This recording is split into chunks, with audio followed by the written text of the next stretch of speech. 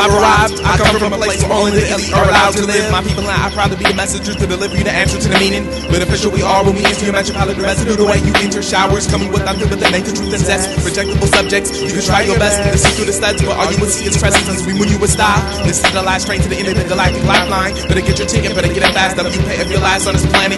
When Icarus asteroids plummet to Earth, making room for the new birth. The answer to the meaning. Where you from? I'm from that place with space and the outer space of the universe. I'm soon dispersed back to my space capsule. You can either come along or stay behind and perish. Man considered himself, for in a way, man mentally was one. He consisted of a trillion ageless bodies, each in its place, each resting quiet and incorruptible, each cared for by perfect automatons, equally incorruptible, while the minds of all the bodies freely melted one into the other, indistinguishable. Man said, the universe is dying. Man looked about at the dim galaxy. The giant stars, spendthrifts, were gone long ago, back in the thinnest of the dim far past. Almost all stars were white dwarfs, fading to the end. New stars had been built of the dust of human stars, some by natural processes, some by man himself, and those were going too. White dwarfs might yet be crashed together, and of the mighty forces so released, new stars built. But only one star for every 1,000 white dwarfs destroyed, and those would come to an end too.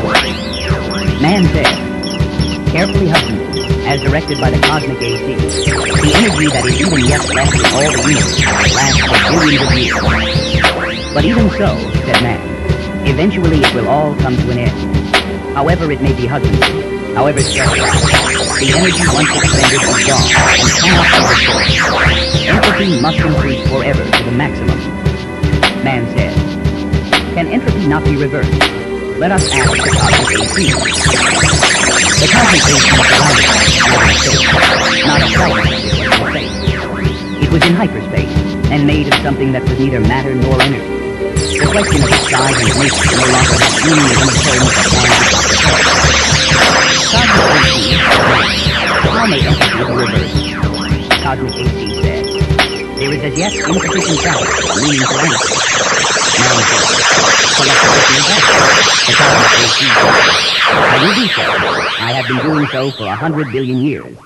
My predecessors and I have been asked this question many times.